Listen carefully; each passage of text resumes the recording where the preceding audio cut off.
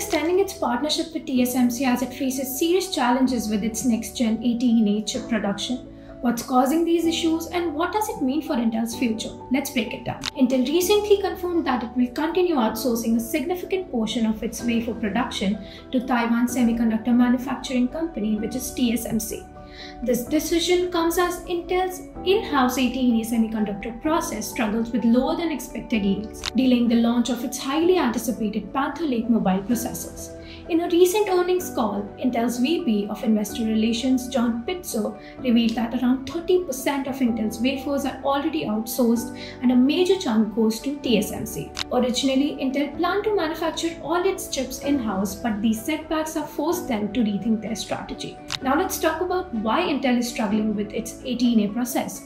Industry analyst Ming-Chi Kuo reported that Panther Lake processors have been delayed due to underperformance in the 18A node. These processors, originally expected to launch in late 2025, might now get pushed to 2026. And that's a big deal because this delay could hit Intel's revenue and market positioning hard, especially in the second half of 2025 when key sales cycles happen.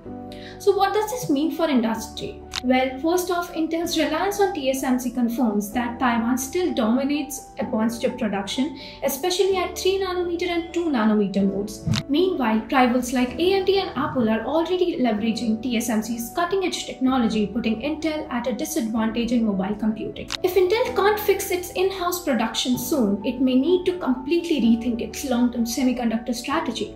Could this mean more outsourcing or a permanent shift away from self-reliance? That's something to watch closely. The big question now, can Intel get back on track? Some analysts believe that Intel's long-term investment in next-gen fabs could help it regain ground. But if the 18A process continues to struggle, we might see Intel leaning even more on TSMC in the coming years.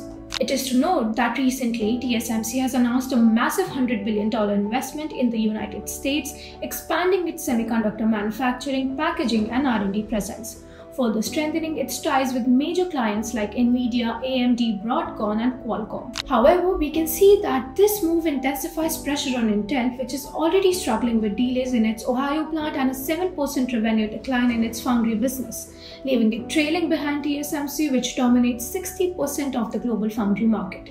While the CHIPS Act was expected to boost Intel's competitiveness, its progress remains slow, raising concerns about its ability to catch up.